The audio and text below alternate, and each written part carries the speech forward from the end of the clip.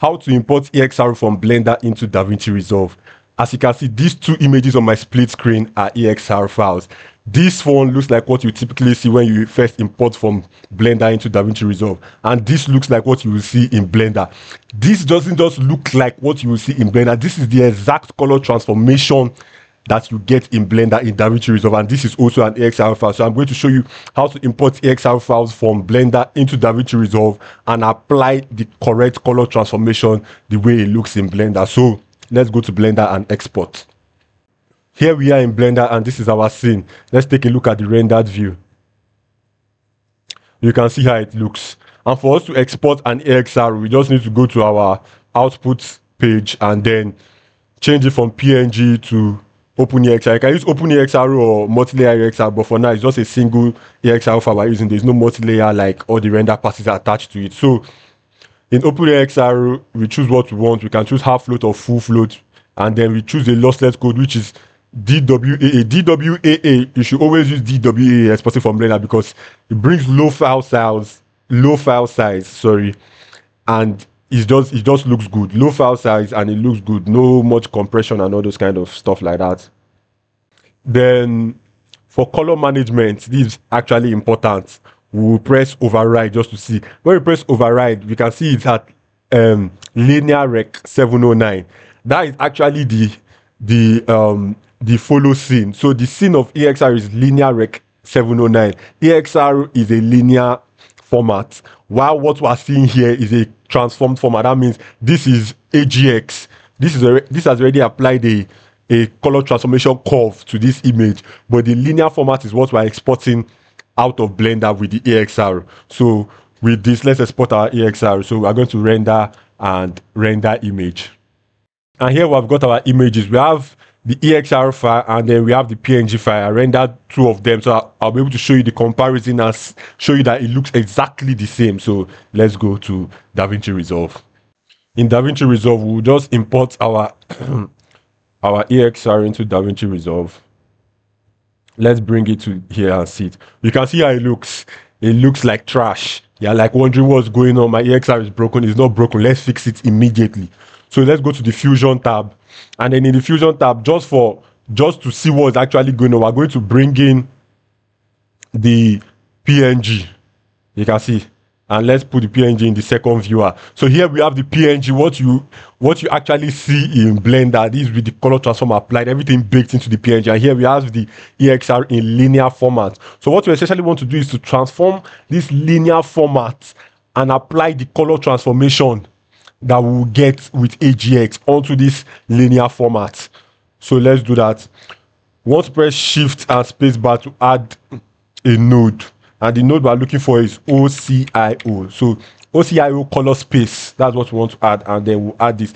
In other tutorials, after you have added this OCIO color space, some people will just tell you to change here to like linear and change here to sRGB, and you can see this. It kind of looks like it's the same thing, but it's not the same thing. Instead of that, we're going to use an OCIO config, and this OCIO config we're using is the one that actually comes with Blender. Like as you install Blender, Blender gives you an OCIO config with all its color transformation in it. So that's what we're going to use to transform this EXR to look like how it looks exactly in Blender. So let's browse the OCIO config, and then let's go to our system. I'm just going to look for where the Blender files is. Program files, Blender Foundation, Blender 4.2, 4.2, data files. Then we go to color management, and there you can see config.ocio. We'll import this, and boom, here we have it, config.ocio. So we want to change the source color space. The source color space, as we saw in Blender at that time, was linear rec 709. That's the scene color space. So that's the source. So the EXR, what is the EXR file? The EXR is linear rec 709. So we're going to export, we're going to change the color space to linear rec 709, and then for the output space, if we press it, you can see now, we can see all the Blender color transforms have come into Davinci Resolve.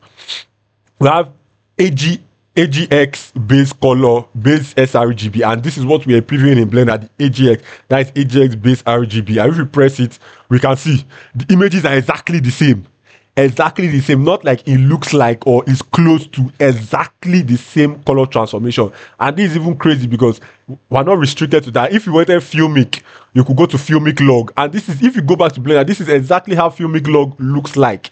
If you want normal Filmic sRGB, this is how Filmic looks like in Blender. So you have different color space you can transform to, and that is not where it stops. After that, you can even go to the look like you will see in Blender. Oh, it doesn't work here, but it works in standalone fusion. You can go to the look and actually change it into like punchy, high contrast, low contrast, all those you will see in Blender if you are using standalone fusion. But this is fusion inside Davinci Resolve. But for now, it works the way we want it, which is this image and this image are the same thing. But this image here is a PNG, and this image here is an EXR file. Now you may be wondering, why don't I just export PNG? But then the beautiful thing we have is that we have all the dynamic range of EXR.